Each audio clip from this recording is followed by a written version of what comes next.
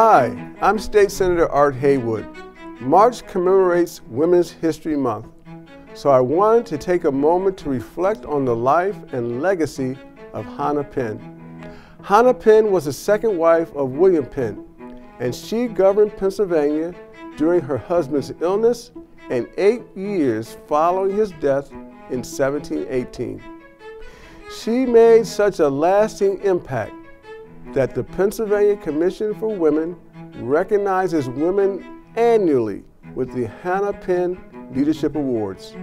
The awards are given to outstanding mentors and role models that demonstrate leadership, service, and commitment to empowering women and girls. I urge you to celebrate all of the women who are making history here in Pennsylvania, this month and always. I'm Senator Art Haywood with the Pennsylvania History Moment.